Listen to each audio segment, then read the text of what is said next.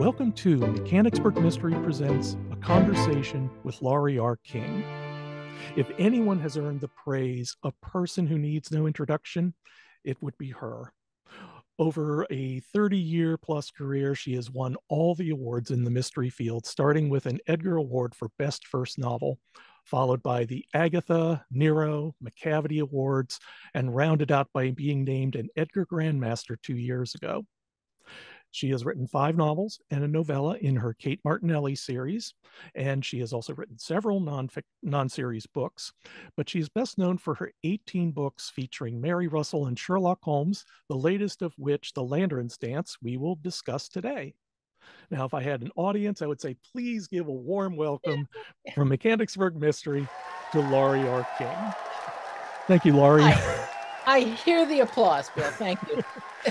We'll add that in post. But thank you so much. This is a real thrill to be able to talk to you today as well. But I wanted to start first with your non-series, possible series book, Back to the Garden. It's a new series. It is a series. Yep. Good. I'll have to correct the Wikipedia page for that. It is featuring a San Francisco police investigator, Rachel Lang. Is that how you pronounce it? Raquel Lang. Yep. Raquel. Thank you for correcting me. By the way, I forgot to mention, always jump in and correct me when I get something wrong. I have no problems at all. Mistakes are a part of my life. But anyway, can you start off by giving a brief description for our audience? Yes. As you know, the first book that I published wasn't the first I wrote, but the first I published was about a San Francisco homicide inspector named Kate Martinelli. And as you say, there's 5 of those books and a novella. But when I thought about writing a new one in that series, I had some problems, partly because, it had been... Well, since the novella was done, it was 6 years or so. And since the last novel came out, it was closer to 20. So I thought, instead of writing a character that has just sort of disappeared for years and would, at any rate, in the timeline of the series, would be pretty much on the edge of retirement, I thought I might experiment with writing a sort of related series, but its own thing. So Raquel Lang is also an inspector. When you first meet her, she is an inspector with the San Francisco Police Department, working homicide. But she has had some problems, partly medical and partly there's something in the background that it takes a while to figure out, that has moved her sideways into cold case, which is fairly common for detectives in a large department, who are quite capable, but have some reason why they can't be working in the field. Either because they've been injured or because in a lot of cases they're retired. So when she gets to cold case, she meets a man that people who know the Martinelli books will find familiar, Al Hawken. He is a long retired detective, but is too skilled to just let him go. And so he works part-time in the cold case department. And one of those cases that he introduces her to is related to a case that pops up when the book begins. Okay, and I understand there's really a lot to talk about here, because she is, in a way, you see similarities between her and Holmes in that she's a very sensitive and brilliant investigator. She relies a lot on micro clues and micro expressions. And yet, because she's in the police department, she has trouble working with other people. I think probably like if Holmes was a part of Scotland Yard, he would have been bounced because he would have just upset them too much. Yeah. There's certain people that don't work well in an organization like that. Yeah, she is what you might call neurodivergent. I mean, there's a lot of convenient categories that you can use for people who, who look at the world in interesting ways. And I don't think she receives any particular diagnosis in this book. You just know that she has a different way of doing things. And partly that was deliberate because as I wrote her, I realized how very, very similar she was to this character, Sherlock Holmes. Um, and so instead of pulling her back and making her more of a community cop, I decided to really go for it and make her very, very Holmesian. So yes, so she is, and the two of them have a lot of similarities in how they handle things and how they don't handle things. So That's true uh, because she doesn't have Holmes's wide-ranging knowledge. She doesn't do the researches. She is just very clever, at least so far as we've seen to in this book as well, because she gets involved in investigating a serial killer known as the Highwayman through Al Hawken, who actually kind of mentors her mhm. as far as being able to relate to other people, and she uses her skills in trying to ferret out information from him. This is only one aspect of the book because it also takes place at a mansion, much like I think of as the Biltmore Mansion in North Carolina, in which it's not no longer a family mansion, although it's still owned. It's owned by a trust. Is was that particular mansion, was that based on anything out in California or on the Yeah, peninsula? there is a place that is similar in certain ways. I didn't want to make it that place, to sort of take an existing place and work all of its details into the story. I thought about it, but part, partly I wrote it during lockdown, and so actual in-person research was a little tricky. But also, not putting something's proper name on it allows you to be more flexible in how the layout of the ground is and its history and that sort of thing. But yeah, it is based on an estate called Filoli, Filoli, um, which is about, I don't know, 20 miles south of San Francisco, and has a similar kind of history to the Gardner estate in this book up until the 1970s, when one of the family comes home from Vietnam and then ends up taking over the estate and making it a commune. That is the Gardner estate, not Filoli. Yeah. Filoli was never one of the. There are some houses in California that were taken over and made hippie communes, but this is not. Filoli was not one of them. But it enabled me to do some fun things with the timelines, so that there's two timelines that run through this, and they're connected by the estate and by events on the estate. So one of them is the 1970s. And I had originally thought I might do it in the 60s, because I mean, the 60s, what's not to love about doing a book set in the 60s, right? Until I realized that if people had been adults in the 60s, they'd be beyond gray haired and getting getting into old when it comes to the current time. And I thought I really wanted to have characters who were still lively enough to be considered uh, worthy of prosecution should they be thought guilty of something. I mean, if someone's in their late 90s, you're probably not a very urgent legal case against them. But someone in their 80s is still active enough. I mean, Yeah. Yeah. hi. And So there's these two timelines. One of them is now, and one of them is the 1970s.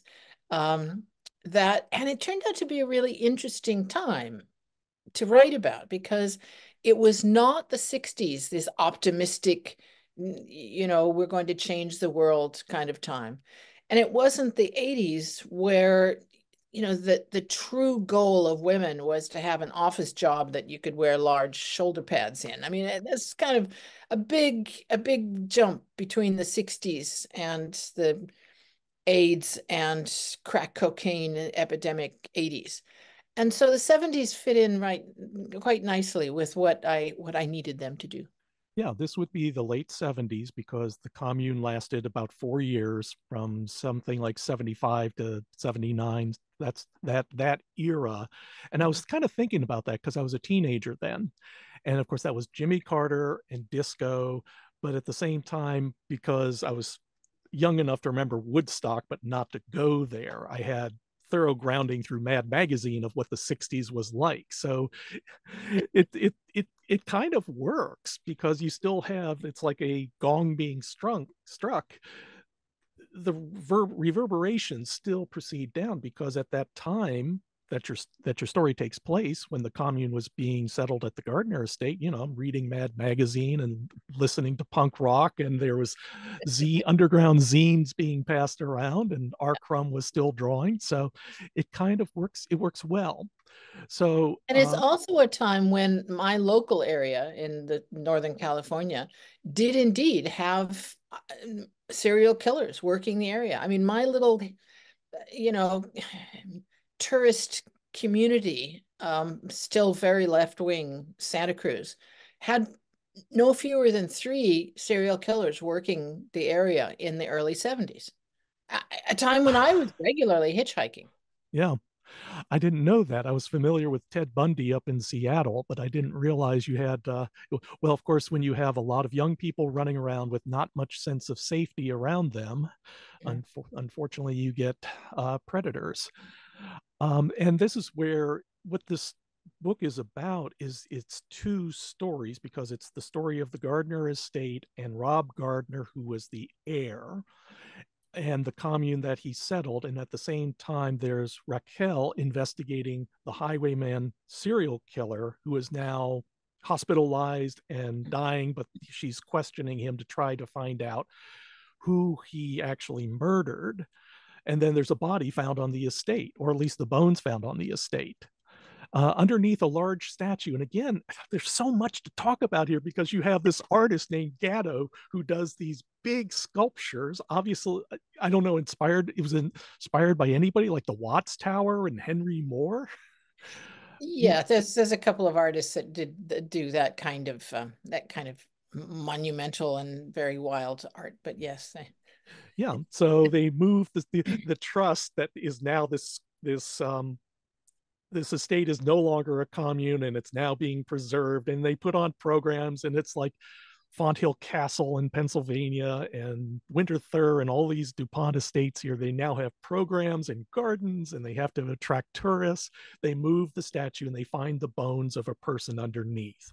yeah, Clearly was poured, because they know when the statue was poured after a concert was held there back in 76 or 77. I forget the year. So Raquel is kind of torn between investigating the serial killing case and investigating the Gardner estate as well, isn't she? I think near the end yeah. she actually was, concerned about it. And then of course, being mystery readers, we know that these cases are not going to ultimately go, diverge in opposite directions. We know that they're going to come together in some way. So Yeah. Yeah. And that's the only question, is how. And I can obviously, no spoilers here for this kind of podcast. And especially when we get to the lanterns dance, boy, I can't, there are going to be things I yeah, may have to edit portions of this out. But it may not happen the way you think it will. I'll just leave it at that. Don't assume what you're going to see, because it's fascinating along the way, because part of what makes Raquel Lang interesting is the moral quandary she finds herself in as far as how far to pursue the serial killer case.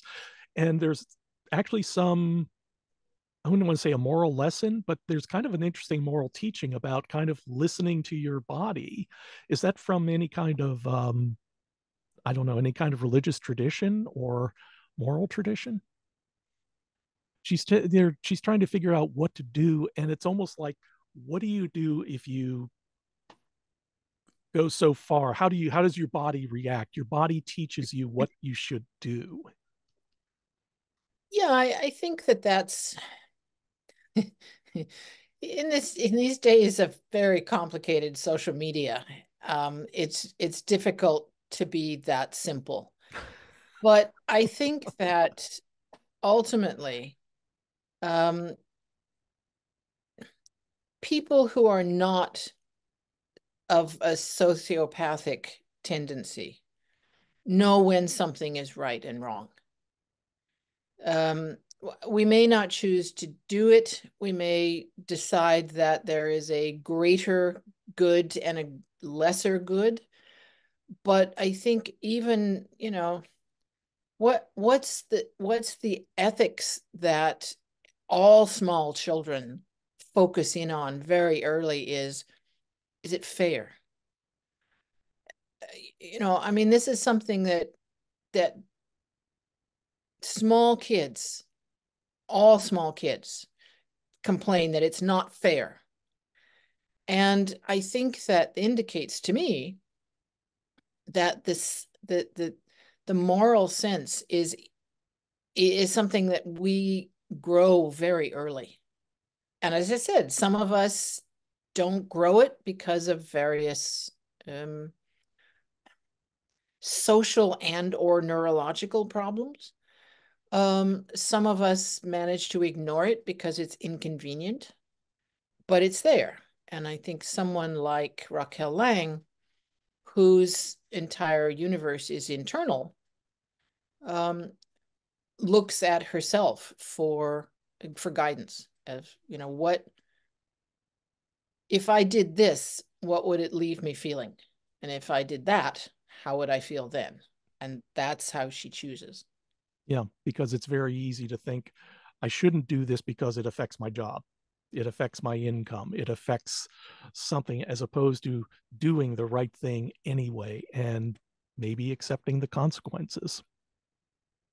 Yeah, and I think again that's very, very Sherlockian, Mm-hmm. because Holmes, time and again, puts himself and his friends into danger because he has to do it the way that he sees necessary. He offends people because he has to do it a certain way. And I think that, that as I said, Raquel Lang is very like that. Mm-hmm. I found it very interesting in the book about the commune itself, because you go into detail about the running of the commune, the events that take place there, the discussions that go on as they're all trying to figure out the right way to do something. And Rob Rob Gardner is a very interesting character in that context, because the way you depict him, he is wanting to follow the spirit of the commune, but at the same time, this is his family home. And that leads to some interesting questions, I think. Yeah, yeah. What do you do if you are a communist and believe in when you have a community of people, they all have an equal voice? But nonetheless, you have strong feelings about this place that the rest of them don't. Mm-hmm. Even if it's something like that giant wisteria there really could be better growing something that we could eat, like grapevines. But he loves the wisteria. And so what is, as the nominal owner of this property, what do I have the right to do and to say? So Yeah. When do you dictate? And if, as you point out, some people are more equal than others, particularly his, I don't know, girlfriend, partner, Meadow. And she is a fascinating character because she is a very strong woman who comes in and does what she does. And when she is done, she is a very determined woman in whatever thing. She's had multiple careers, lawyer, a roadie. You had her, she was a band manager as well. And now she's kind of running this commune. And you could see the other, again, I love the way you wrote all this. That's what I'm trying to get across to the readers, is that you have these discussions that are fraught with peril, because if handled wrong, it will blow up the commune. People will just get pissed and the emotions will fly. And they look to her for guidance. She has a vote, but she has a big vote, is kind of like the way to put it. Is she based on people that you knew? Oh, sure. Yeah. Yeah. Yourself? Yeah. I mean, um, I think that, competent women are found in all the corners of life. And if someone like that had chosen to go into politics, she would be Hillary Clinton or, Margaret anyway. Thatcher. Oh, maybe not that. I'm talking not political, but determination. Yeah, yeah. A Yeah, polit- I mean somebody who has enormous skills and the strength of will to push them forward. Mhm. Um, but it doesn't mean that that you need to do that job in an outside world. You can do that job in a very enclosed world, such as a community. Yeah. Now, what also I appreciated is the little things that you put in here, these little moments. And there's one in particular that made me laugh because some of these book is told through the eyes of Jerry, who is the family lawyer. He's the younger lawyer, so he's of their age. And of course, he walked into the commune when it was in Oregon in this suit, and he's driving down this muddy road, and he Poor, sees this. poor Jerry. You gotta feel for him. Poor Jerry. Oh, he finds his way through, but there's a little moment, and again, it has nothing to do with the main story, but he's explaining to this couple, members of the commune who just had their child, but they didn't want to file a birth certificate with the state because the state is the man, and by God, you don't want to do this. And they're fine with all the restrictions that would be placed on them, except that without a birth certificate, the father would have no rights. And if something happened to the mother, the child would be adopted by her parents. And did you really want that? And they signed. And again, you put all these little moments in here. Is it just something that is like you just come across an inspiration that says, I heard this story, I got to put this in? Is it from there, or just? Well, yeah. I mean, when you're putting together a story like this, what you're trying to find are bits and pieces that do dual duty. I mean, that you can have a scene like that provides a bit of amusement, that provides a background, that shows how Jerry is becoming a part of this community, but that also gives you the larger picture. So that one of the things about the 70s and the commune movement was that it was when the people who put together organic farms and equal say communities in the 60s were coming up against the reality of taxes and um, children. I mean, if you have kids, don't you want them to go to a dentist? If you have kids and you have a small commune, who's going to teach them other than just the people who are right there and that are underfoot? So an awful lot of the commune movement in the 70s disintegrated because people have kids. And when you have kids, your life steps sideways. Mm-hmm. So that's partly what's going on in the gardener community during this time, is that everyone who has kids is looking at something from a slightly different point of view from those who don't. And sometimes a community can come together and incorporate both, and other times, quite often in the 70s, it just didn't. So Yeah. Yeah. And that's what I liked about the book, especially. I mean, there's a lot to like about the book. There's, um, make sure I get her name right. yeah.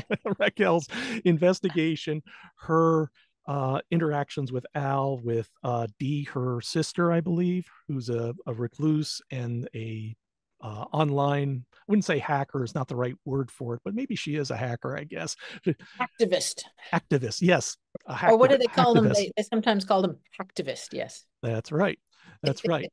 And I'm looking forward to seeing more. Since you're doing a series, I'm looking forward to seeing more of their Yeah. interactions and what she does.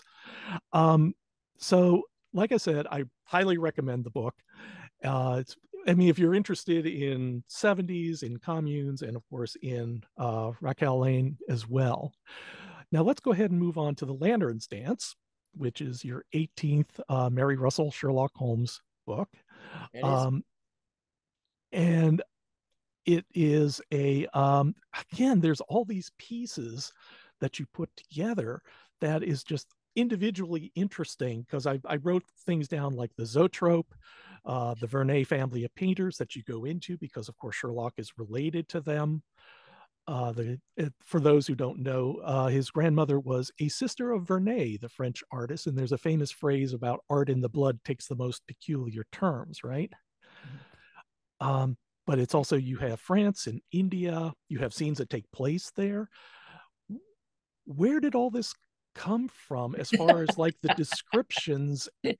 You have so much that you're I guess there's just seems like so much experience in life poured into this book. Where did it come from? Well, I think you know, I am not somebody who outlines books. So I rarely know where a book is going until I start getting into it. And that means that sometimes I end up exploring different paths that it would take me a while to see how they're related. So one of the things in the background of this book is that I wanted to look at Holmes's past, because we looked somewhat at Russell's past in a book set in San Francisco called Locked Rooms. That was several books ago. But there's Arthur Conan Doyle tells us almost nothing about Sherlock Holmes. I mean, we know who he is when he's in a room with Dr. Watson, and we know how his brain works and so on. But his background is almost non-existent. He has a brother who's 7 years older, who's something big in the government. He is his grandmother, as you say, was a sister of the artist Vernet, without saying which Vernet, although he means horse. That he went to university, but it never says which one or whether he actually graduated or even what he was studying there. And and I mean that's kind of all you find out about him. That and the Holmes family were country squires, so that at some point somebody married into this family of country squires, which there's not much there for someone like me to work with, which is great because I can do stuff and people can't point to it and say, well, that's not right. But on the other hand, my whole series is set on working with the character as he is in 1915 when my other character meets him. So I take what Conan Doyle has given me at the beginning of the Great War and build a character off of that. Um, and it was time to see where he came from, particularly because they are working their way across Europe and meeting up with the son. That again, this is not something that Conan Doyle honored him with. This is something in the Laurie King canon. Is It that he had a certainly son is. It is. with Irene Adler in 1894, and and so here he has this future of the son and the grandchild, and this blank past that I wanted to fill in. So that's where it started from, to look at where he came from. Right. Now, there's a world of Sherlockian studies that picks on teeny hints in the stories. and um, and builds an entire academic theory around this particular little tiny hint. One of those says that that Holmes had some background in India for various reasons, ranging from the Persian slipper to his mentioning that he liked curry, to the fact that he did not mention India when he says that he went from Mecca um, Tibet, Dalasha. to the foothills of Tibet. And you can't, I mean, you can't get there without, I mean, you can, but mostly you go through India. So why didn't he mention India? Oh, and the sitting in meditation on cushions. Mm-hmm. That's clearly he was versed in meditation. So I thought India works for me. My husband was born and raised in India. He was an Anglo-Indian, but the Vernet family obviously were French, and so I wanted to have the overlap in France rather than England. So I started looking at the French colonies. There were 5 French colonies. Um, this would have been during the time of the um, British East India Company, before the Raj came in and set things all right. So, but so I had that's where it all started. This business of having this young woman who is taken from her mother and ends up in India, who somehow or other um, overlaps back again with the Vernets at some point, but we don't really know how until spoilers. Yeah, So absolutely. And it's built, the story itself is built where Holmes and Russell are separated because Russell has injured her leg. And again, you have a heroine who is walking with a cane, but she's staying behind. They go to the Adler's house in France, as outside of Paris, as I yeah, understand, yeah, and find them missing because they've been menaced by some men, including one who broke into the house, possibly Indian. Again, yes, they're trying to figure this out from witnesses' reconstructions. But the point, though, is that she's left behind with cases of paintings that were sent from it's the French Academy. There's I have the name here, but I've now lost in my notes. But it is an actual academy. French Academy, yes. Yes. Yeah. And it contains Vernet paintings and a zoetrope and a book with some writing in it, which she has to decode. So we're getting both this story and it's very artistically told. I love the way, instead of it not just being a diary, but it's images. It's presented as a series of images. So Yeah, again, you have that recurring theme of art, only it's verbal art and not yeah, visual art. yeah, yeah. Because I mean, a journal like this that she finds and she has to decipher is composed of, I think there's 13 chapters, each of which captures a period of the journalist's life, and each one is built on an image that she has of her mother framed in the window of a carriage as the carriage is pulling away, and the mother is standing there weeping. Each one has a sort of frame around it.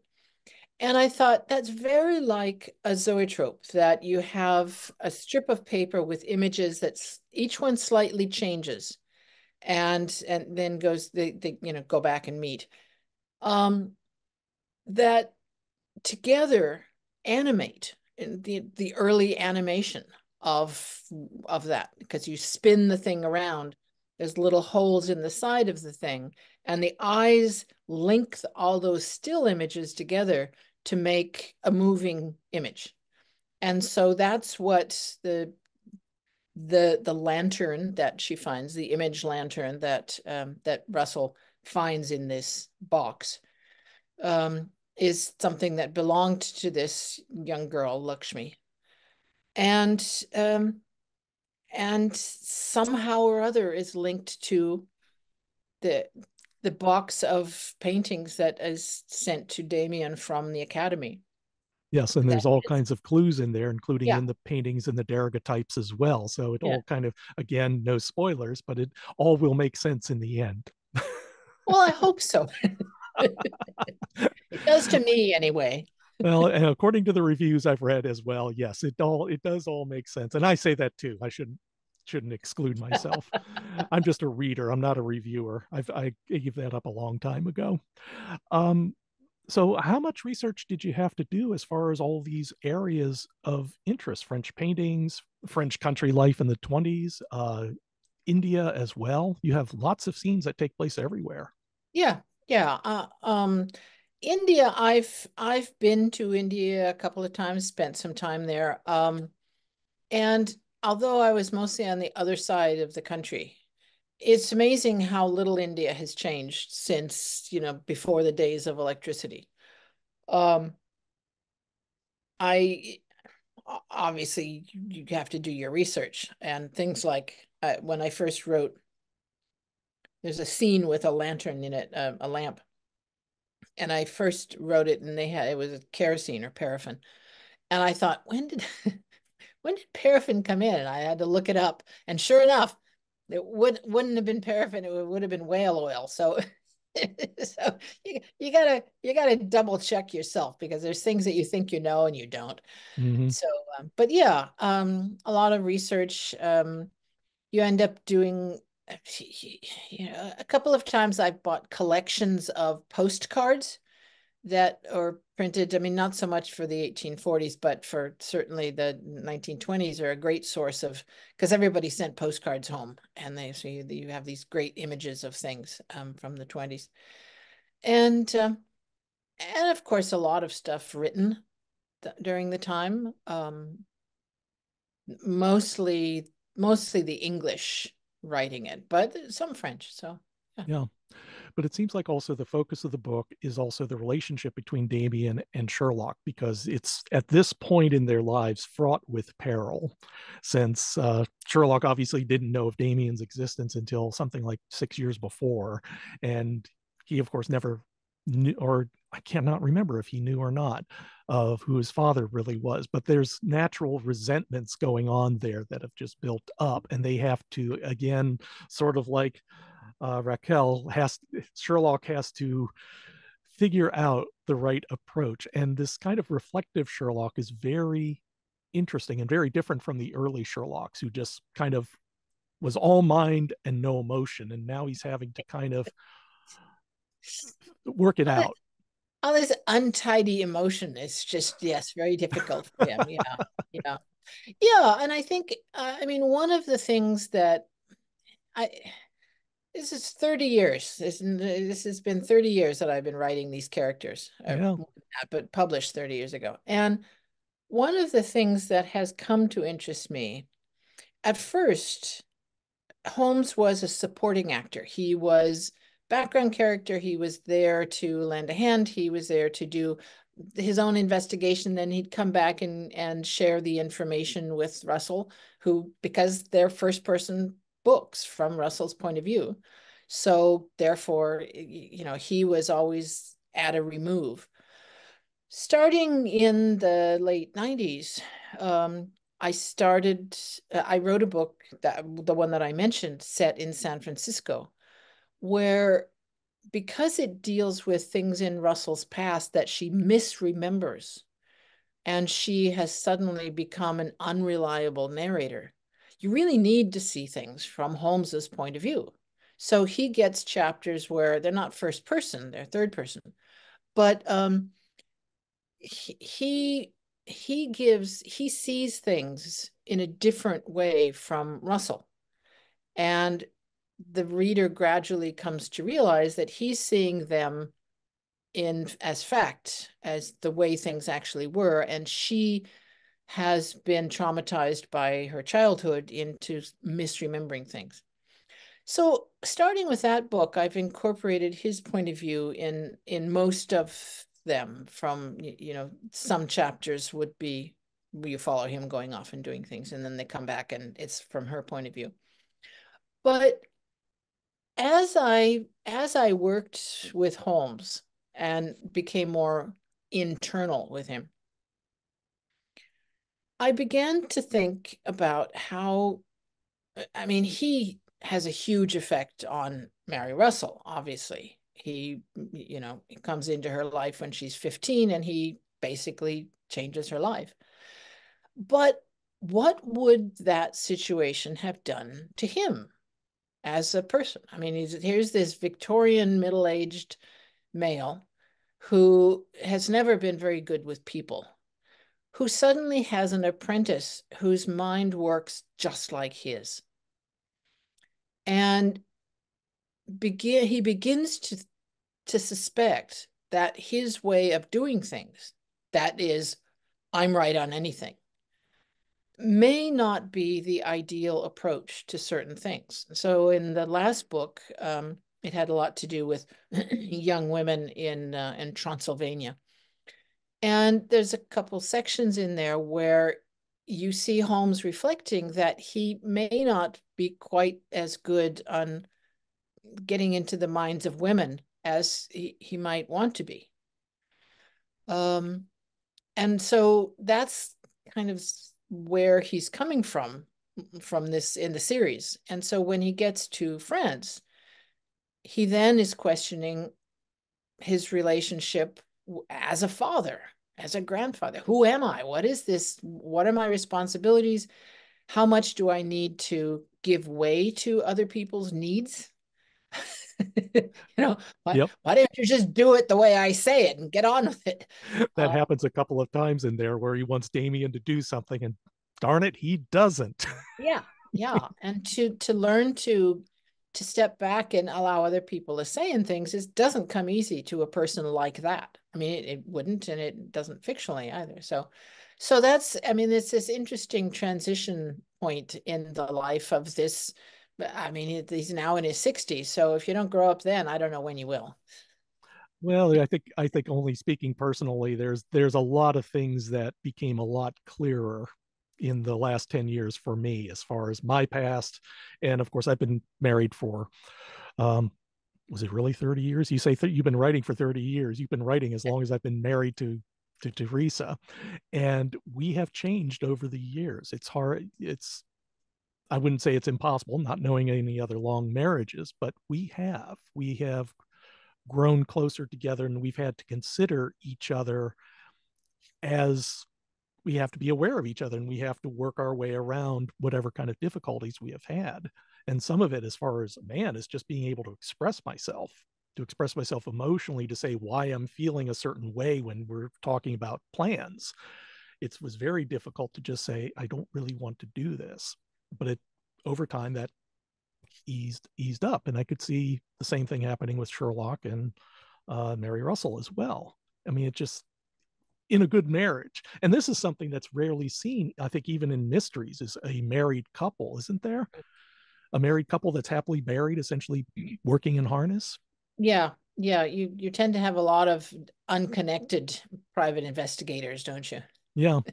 Yeah, someone with serial girlfriends, or the spouse who dies so you can launch the revenge plot to investigate and find them. And it's actually rather refreshing now to see something, a couple that works.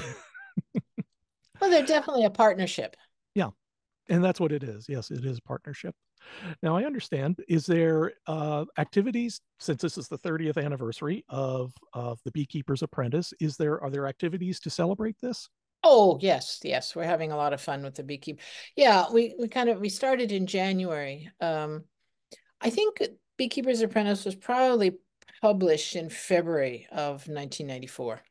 But so we started in January, but of course, with a new book out, you tend not to focus too much on a 30-year-old book. So we sort of slowed it down a little bit. But I think things are picking up again now. I have 4 in-person day-long celebrations, sort of a mini con Mm-hmm. about Beekeeper. And they're gonna we had one and it was absolutely a blast. And we're looking forward to 3 more.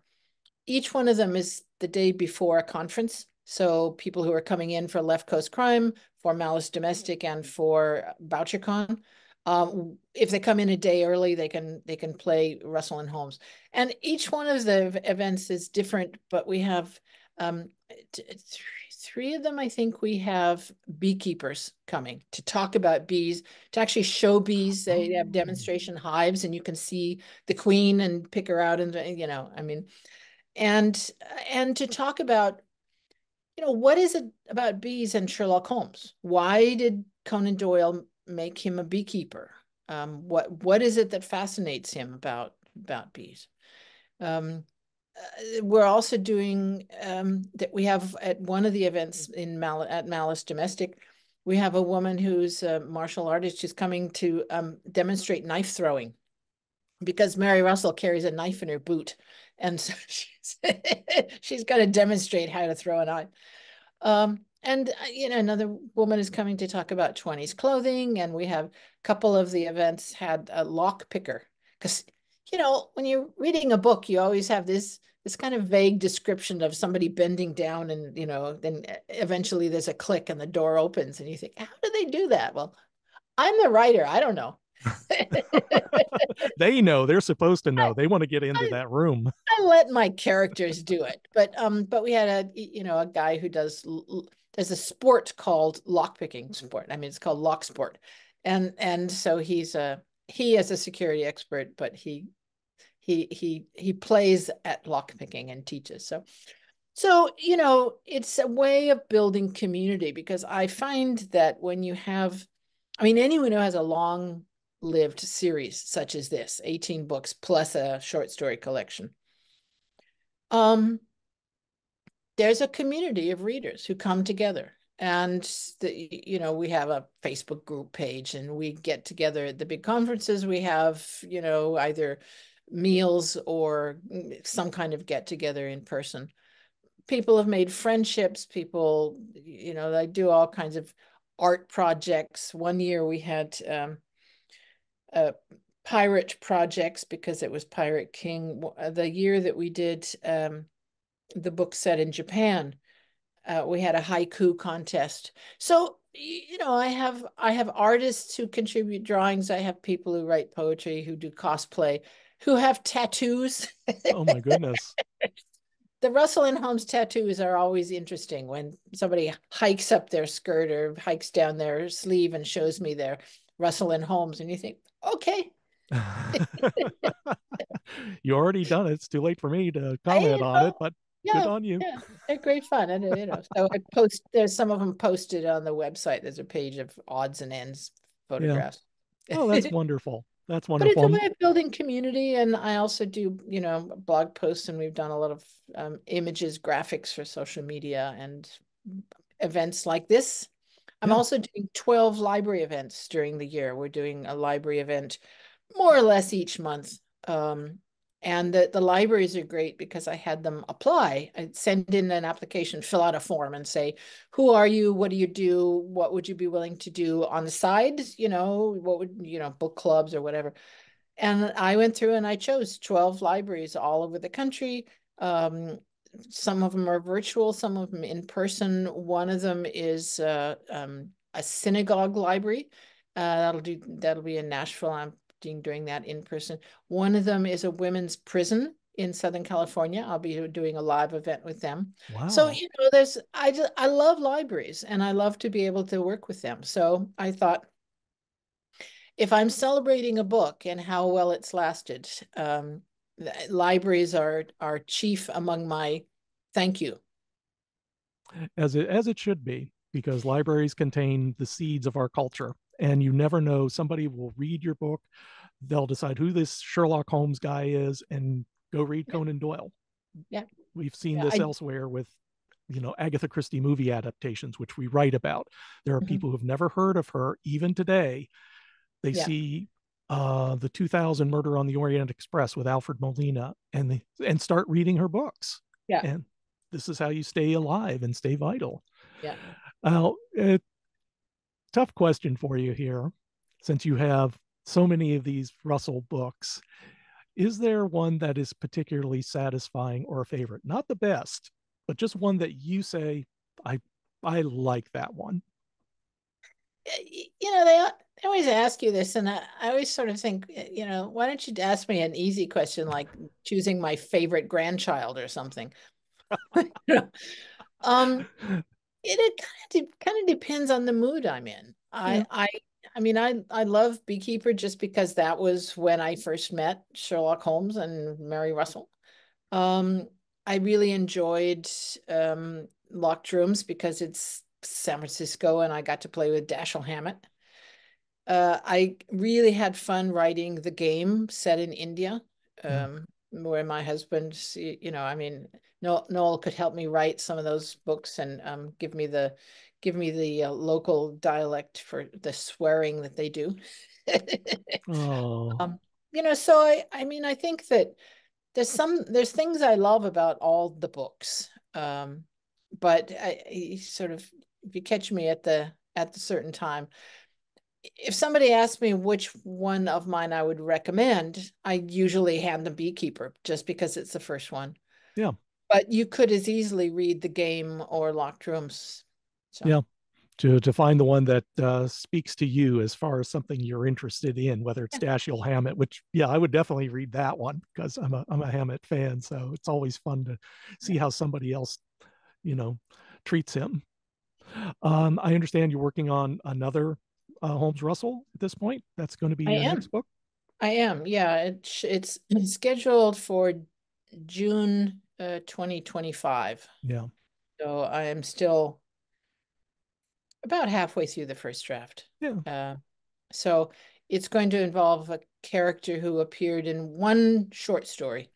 The uncle, her Russell's father's brother, Mm. um, who was a ne'er-do-well and gave her the throwing knife that she uses to this day, and who then disappeared in about 1912 and hasn't been seen since. So he's going to reappear, and we will find out all the things that he has been up to.